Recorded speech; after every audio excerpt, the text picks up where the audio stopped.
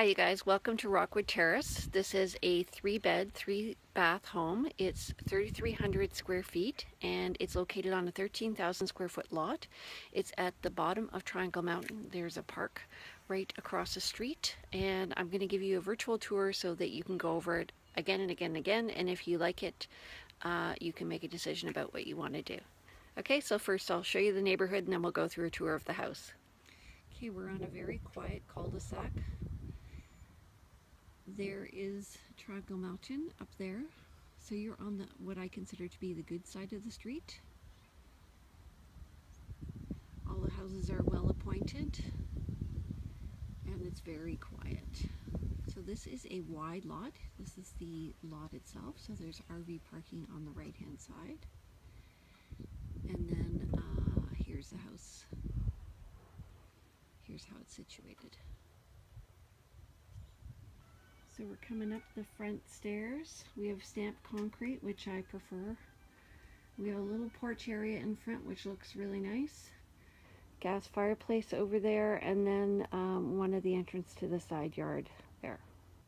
So coming in from the entryway, we have a fur door with a transom overhead, and to the right is a nice size office that would be great for you, Jen. And it has a window overlooking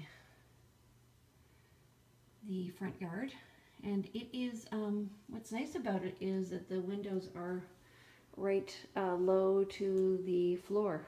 Actually, we're entering into the main living space. There are actually two living spaces in this house. It has a wide plank floor, gas fireplace, a cathedral ceiling, and entry over there to the kitchen and dining room.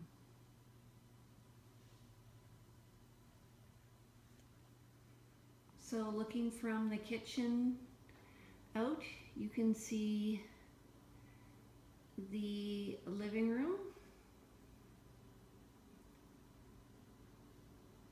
It's got a really nice feel. The ceilings are 10 feet.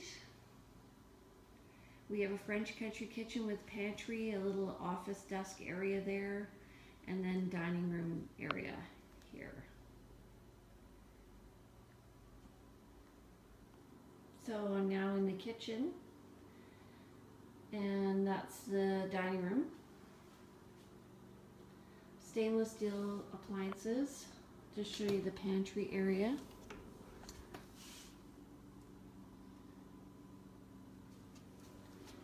And little space, actually, probably for a toaster oven, actually.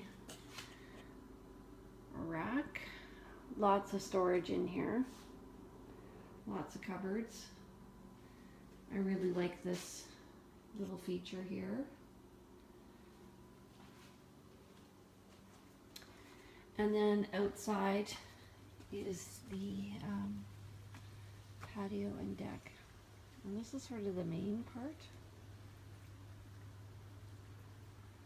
of the backyard. Coming out of the kitchen, there's a really nice seating area here.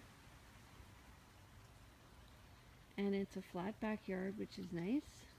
It's not terribly deep, but it is wide. So there's room for your dogs. Coming down from that patio area on the back side of the house, it has hardy plank siding, by the way. There's a little storage area here, which is a good size. Oh, and that's cute. They've put their handprints and letters. And then there's more backyard back here. And a hot tub. So that's nice with stairs up to the second floor. It's a really nice feature. The gate does open over here.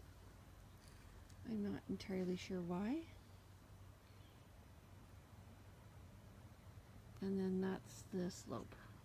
Okay, continuing on, this is off the recreational room at the back of the house. There is a hot tub up here and then stairs leading up to one of the bedrooms, and then on this side of the house is the raised beds. Okay, leading in from the formal living room here Under the stairs is where the hot water tank is. And then we lead into the kids' living room. And they've got built-in shelves here. And this is kind of their TV room. And then that's a doorway off to the hot tub on that side. Right off of that room is a bathroom. This is a powder room here. It's regular size. And then this is the mudroom. So there's coat closet here. This has a linoleum floor. I love the folding countertops. And then entry into the garage. So this is a double car garage. The windows are clear and there's a man door at the side there.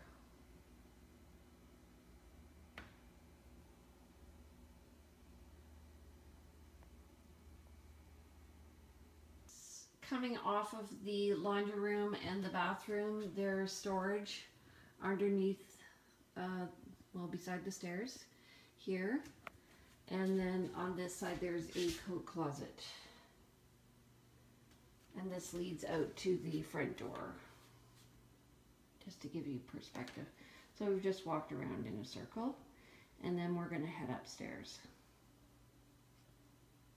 Okay, coming up the stairs, there's a little bit of a kind of like a bridge here, which looks out over the cathedral ceiling and the living room below. And then we head into the master bedroom. So they have a cute little bench seat and a king size bed in here. More perspective on the master bedroom. So I like it because it's on one side of the house and the kids' bedroom is on the other. And this is the walk-in closet.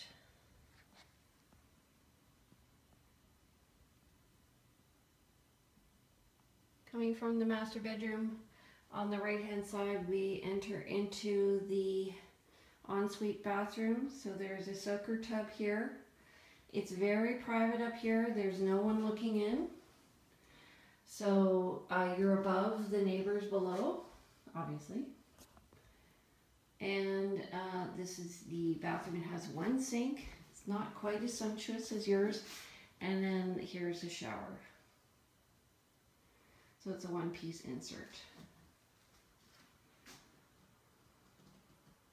Okay, coming down the hallway, we head to bedroom number 1,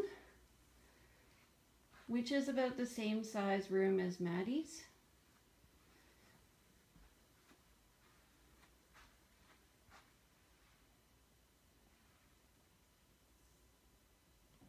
It's got a little area over there, and then in here is a little walk-in closet.